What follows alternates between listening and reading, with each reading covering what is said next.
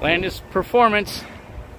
Here's the Oleynic C60 race car hauler, and we've been working on getting the motor put in. Huge 8.1 monster engine swap with Allison 1000 transmission. So we got the engine all wired up, fuel system plumbed.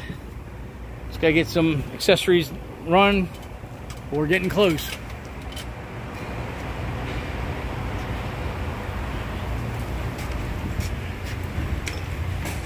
Got the shift console, and it's got the ECUs inside it. All this wiring goes up inside there. We just got to finish that up, and we got the fuel system done. Ran one tank to the other tank with the T. Fuel pump in and out filters up to the engine. Put ball valves on each tank so we can shut the tanks off individually. So we're getting there. Transmission's all wired up. Shifter's all hooked up. Oil cooler lines run up to the front.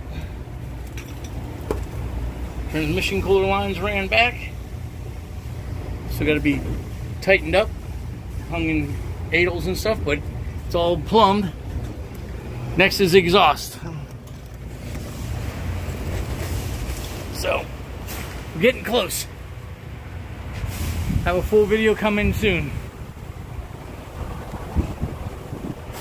See ya!